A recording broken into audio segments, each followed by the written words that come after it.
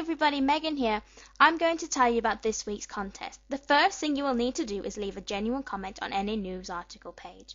You will then need to scroll up to the top of the contest page and click on the news icon, which is located next to the home icon at the top of the screen. Click on the console you fancy and have a look through the articles. I picked Spider-Man Edge of Time on the 360.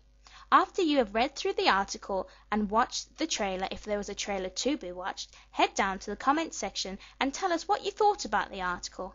Once you have left your comment in the comment section, you will need to head back to the contest page and scroll down to the comment field. You will then need to leave the game name and what console you would like to receive this game on.